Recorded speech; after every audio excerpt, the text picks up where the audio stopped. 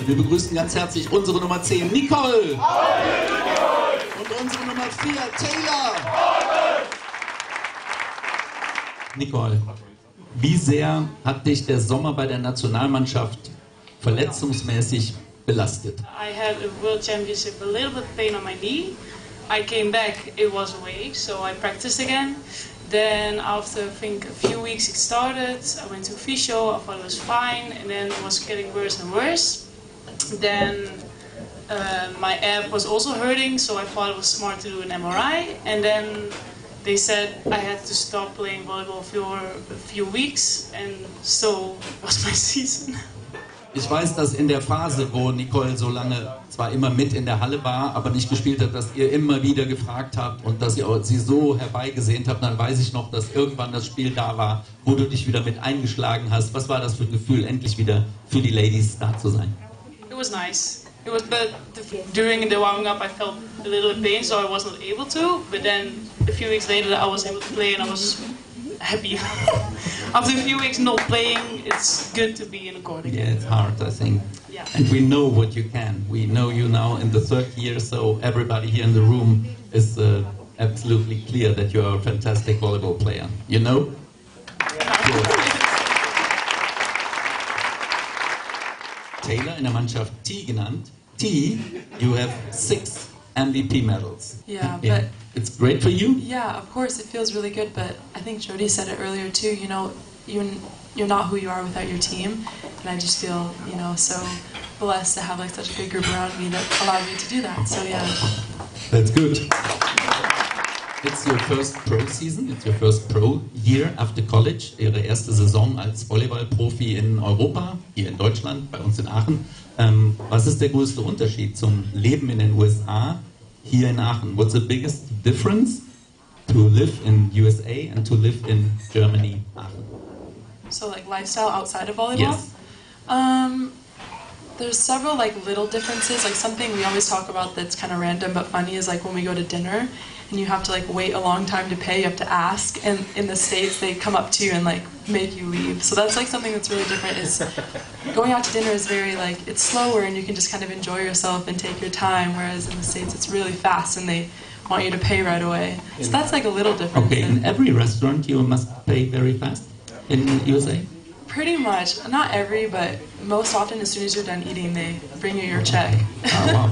Also in den USA muss man viel schneller bezahlen. Hier in Deutschland ist das Bezahlen erst am Ende und man lässt sich Zeit und man muss manchmal sogar den Kellner rufen, um zu bezahlen. Wusste ich noch gar nicht. You and Maddie, this is a special connection, I think. Friends for life? Yeah, we actually talk about it a lot. We're really funny together, but in all seriousness, we're just very grateful that this brought us together, because I think we definitely will be friends for the rest of our lives. So, yeah. Wow. Your connection to Maya is also, I think, a little bit special, because eigentlich sind sie Konkurrenten auf der gleichen Position, so you play the same position. And how it comes that you are so good friends? I don't know, something about us just kind of clicks, and we both, you know, we laugh a lot together, and we both love cats. That's one thing, we love cats. Das ist der Unterschied, sie mögen Katzen, natürlich. But I don't know, we just grew a bond together throughout the season, and like you said, it's easy being in the same position to kind of, you know, want to beat each other out, be the one that's on the court, but we just constantly are pushing each other to be better, and whoever is on the court playing, we're just happy for them. And obviously we both want to be playing, but we were just both really supportive of each other, and it was, I'm just so happy it was me and her in the same position. Me too. Nicole,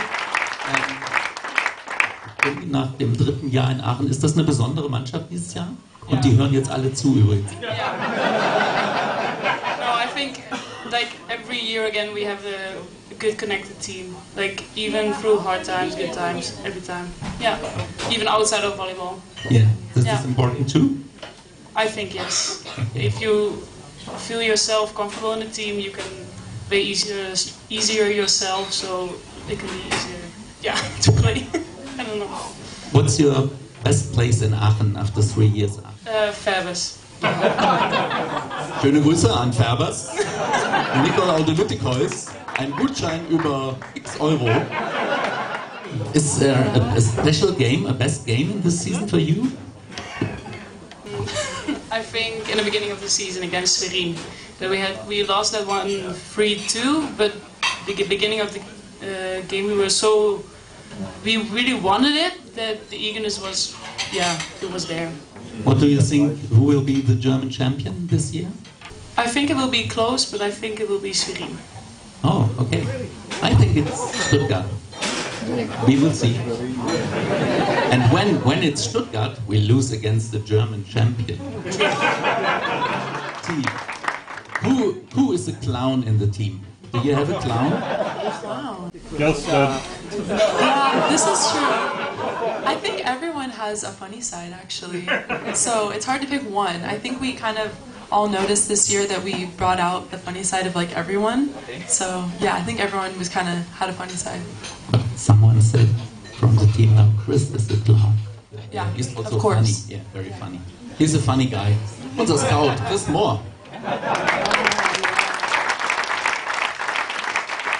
Do you have also a highlight game for you? Well, I really agree with Nicole on the Schwerin game. I think that was really special, especially in the beginning of the season, and that was the first game I think we really realized what we were capable of. And then other than that, I just really enjoyed all the games in Dresden. Beating them 3 times in Dresden, I just thought was really special.